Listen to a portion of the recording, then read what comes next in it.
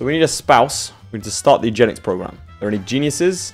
34. Will you give me a kid? Potentially. Let's do it. I'm going to focus on family so I can educate the genius kid. We are playing long term here. Oh, please be a son. Alright, in the meantime, grab ourselves some raiders. And we'll go after you.